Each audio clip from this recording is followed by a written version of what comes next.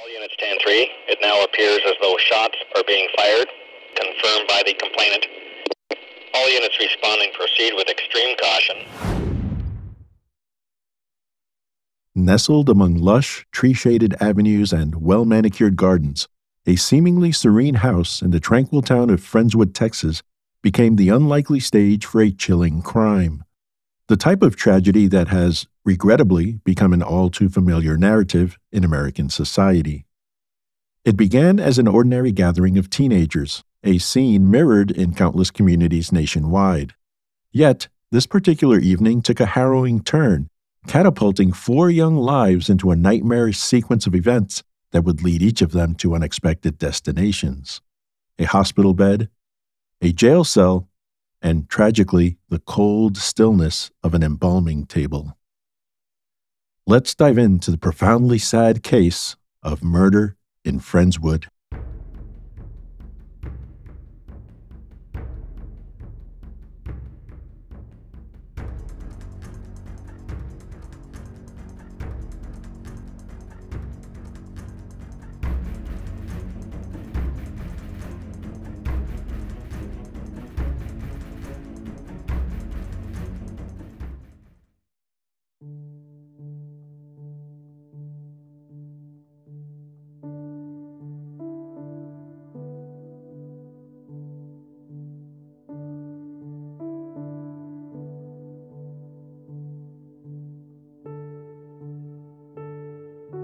For teenagers, the holidays may hold a special significance.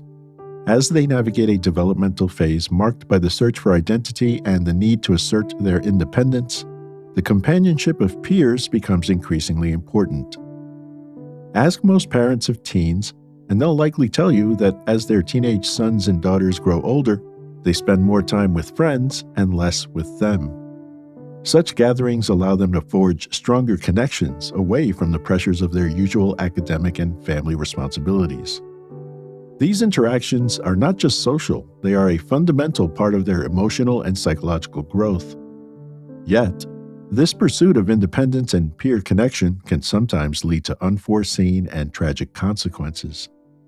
In a stark deviation from the usual festive spirit and camaraderie that defines the holiday gatherings of adolescence, we were confronted with a frightening event in Friendswood, Texas. The contrast between the expected holiday cheer and the grim reality of this violent act serves as a sobering reminder of the complex challenges facing today's adolescents.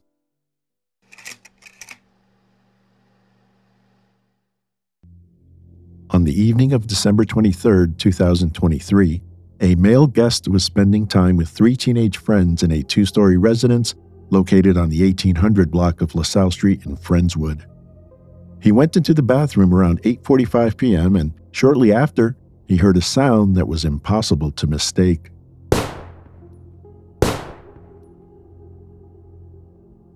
As soon as he heard the gunfire, the male in the restroom barricaded himself inside and used his cell phone to call 911. He told the emergency dispatcher about the 2 gunshots he heard coming from within the house and mentioned that there were additional people present inside the residence. Police were routed to the Mission Estates neighborhood and arrived less than 2 minutes later. As they approached the home, one officer observed a woman speaking with a visibly distraught teenage male seated on a street curb near the residence. The officer confronted the teen and asked if anyone was hurt. The boy nodded his head, held up 2 fingers, and said, "There's 2 teenagers inside. I think they're dead." The officer quickly entered the residence through the front door and located the emergency caller still hiding in the bathroom. According to the caller, after the gunshots, he heard the suspected shooter walk by the bathroom door, crying, and in a moment of sudden realization or shock at his own actions, stated, "What have I done?" The second officer entered the residence and immediately observed the carnage. He saw one male subject lying on the floor wearing a black t-shirt and black shorts. Underneath his head, there was a pool of blood from an apparent gunshot. He was later identified as 18-year-old Ethan Riley. Towards the back of the residence, a second male was observed lying on his back. He also appeared to have sustained a gunshot wound to the head. He was identified as 19-year-old Benjamin Blyack. The officer observed a revolver with a teal handle and gray finish on a table inside the residence. Ambulances arrived quickly, and both injured teenagers were transported to separate hospitals where they were listed in critical condition.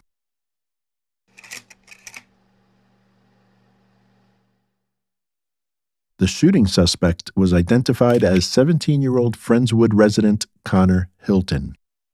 It was his family's residence where the shootings transpired. Hilton was taken to the Friendswood Police Department for questioning. Upon arrival, officers immediately subjected Hilton to gunshot residue testing of his hands. While reviewing his social media accounts, police learned that just days earlier, Hilton posted an ominous picture of himself on Instagram with captioned lyrics from a rap song that read, "Murder one, better run, or ya about to meet my gun. Killing plenty is so fun." At 38 minutes past midnight, Hilton was read his Miranda rights and agreed to speak without an attorney present.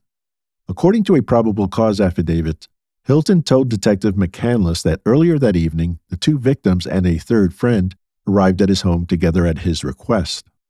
Hilton told the detective he possessed a handgun that he talked his mother into buying for him. The attorney representing Connor Hilton would later dispute this claim. In a published report by the Galveston County Daily News, authored by Michael A. Smith, Attorney Jennifer Carpenter said in an email statement, "Connor's mother did not purchase a gun for him." In Texas, making a firearm accessible to a child is categorized as a Class C misdemeanor. During the interview, Hilton made it clear to Detective McCandless that the reason he had the gun was to shoot someone and/or himself. Hilton explained that all of his friends were in the main area of the residence when he began to show them the firearm. Authorities allege Hilton denied there was a prior altercation, disagreement, or anything any of the individuals did to provoke the shooting. Hilton went on to describe what happened inside the house. He said once he decided to shoot his three friends, he stood up, pointed the gun at Ethan Riley first, and pulled the trigger, shooting him in the left side of his head.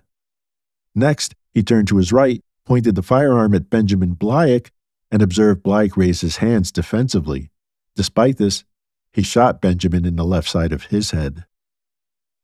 As far as a motive, officers allege Hilton admitted to Detective McCandless that he had long thought about and desired to kill a person. He simply wanted to know what it was like. Unbeknownst to his friends, the opportunity presented itself that evening. Hilton stated he fully understood what he had done and agreed he should be held liable.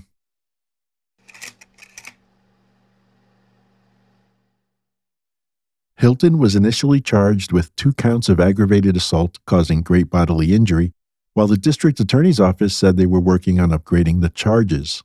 He was booked into the Galveston County Jail, and his bond was set at $600,000, which increased to $1 million the next day. Much to the chagrin of the victim's loved ones, Hilton was able to post bail, and he was released on Christmas Eve, in time to enjoy the Christmas holiday with his family. This did not sit well with the Friendswood Police Department, who took to social media to inform community members that the bond requirements did not include GPS monitoring or any conditions that provide extra security for the community given the violent actions of Hilton. Unfortunately for Hilton, this gift was subject to return. On Christmas Eve, it was reported with great sadness that Ethan Riley had passed away due to his injuries. Consequently, Hilton's charges were upgraded to murder. An arrest warrant was promptly issued, and, in a display of force, officers swarmed his family's home on Christmas night with guns drawn. Friendswood police swarmed the home of a 17-year-old now murder suspect. The Friendswood Police Department, we have a warrant. Come open the door now. Still no movement from inside the home. The officer gets back on the bullhorn. We have a warrant. Come to the door now. Make sure you have your hands in the air. Minutes later, the door opens, and Connor Hilton is walked out in handcuffs and arrested. Any comment? Hilton was arrested earlier this week after 2 men were shot on LaSalle Street where he lives. One of the victims, 18-year-old Eric Riley, died at the hospital, and the other victim is still in critical condition, according to police. Hilton was originally charged with 2 counts of aggravated assault causing serious bodily injury. His bond was raised to $1 million, which he was able to post on Sunday, allowing him to spend Christmas with his family at home. That is until officers showed up at his front door with a new warrant. Hilton is now charged with murder. He was taken to the Friendswood City Jail before he's going to be transferred to the Galveston County Jail. Soon after, a local ABC News affiliate tracked down some of Hilton's relatives. Family members showed up at his family's house today. Work with ABC 13 News. Are you Connor's parents? No, ma'am. Are you family members? We are. Any comment about these new charges? I don't know anything about any new charges. He was charged with murder. Okay, yeah. Any comment on that? That's not me. No comment. No, ma'am. What about his $1 million bond? Do family members plan to bail him out this time? No information on that, ma'am. Hilton now faces murder charges for the fatal shooting of 18-year-old Ethan Riley. At the time of this upload, Hilton has been denied bail and remains in custody. Meanwhile, Benjamin Blyke is still hospitalized in critical condition. After Hilton's second arrest, his defense lawyers quickly filed several legal requests. One of these requests, submitted on December 27th, asks the court to exclude from the trial any statements that Hilton made to any law enforcement officer immediately following his arrest. In a separate motion filed on December 29th, Hilton's attorneys requested the court consider a bond of $500,000. Per online records, Hilton is scheduled to appear in court for a status conference on February 2nd at 8:30 a.m. The Hilton family issued the following statement to the media through their attorney. The parents of Connor Hilton cannot express enough their deepest condolences to the victims' families who have been heavily on the Hiltons' hearts and minds as they try to navigate this devastating situation.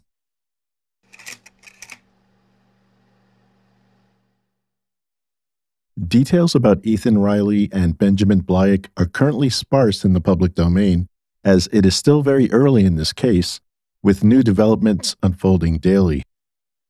Blyke, who is critically ill, has a family that understandably has had limited interaction with the media, either due to not being reached or choosing to maintain their privacy during this challenging time. Consequently, they have not shared any public statements about the situation. On the other hand, Ethan's family set up a GoFundMe page to assist with funeral expenses, and the community rallied to ensure their significant goal was met within a matter of days. The individual who called 911 from the bathroom has not been publicly identified by authorities. Connor Lynn Hilton is a 17-year-old Texas resident born on September 14, 2006. He resides with his parents in a 2-story, 4-bedroom, 2.5-bathroom house in Friendswood's Mission Estates neighborhood, valued at around $400,000. Like many of his peers, he is fond of video games. He is also notably athletic, as seen on his Instagram page, which primarily showcases him performing backflips in various places. At one point, Hilton had a second Instagram account, which has since been deactivated.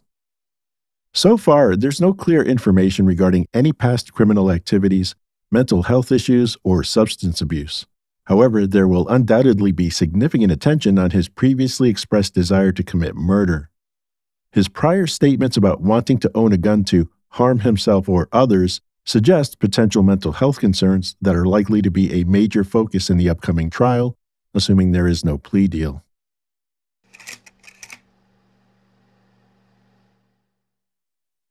This case raises numerous questions, legal and otherwise, highlighting the complexities of reporting on developing stories. Balancing the delivery of newsworthy cases with the availability of substantial information is always a challenge, and much remains uncertain in this situation. At first glance, the case against Connor Hilton might seem straightforward. There's a witness to the shootings, an alleged confession to the police, and forensic evidence ostensibly linking Hilton to the suspected murder weapon. Yet, legal proceedings are seldom straightforward. One key question is, were Ethan and Benjamin lured to Hilton's home for the purpose of being killed, or was it decided on a spur of the moment? Also, will the district attorney charge Hilton with capital murder? Despite his alleged incriminating statements, defense strategies in similar cases in the past have included claims of self-defense or diminished responsibility, arguing that the accused was not in a sound state of mind. Successfully arguing these points could potentially reduce the charges from murder to manslaughter, significantly impacting the potential prison sentence. Of course, Hilton's age is a crucial factor.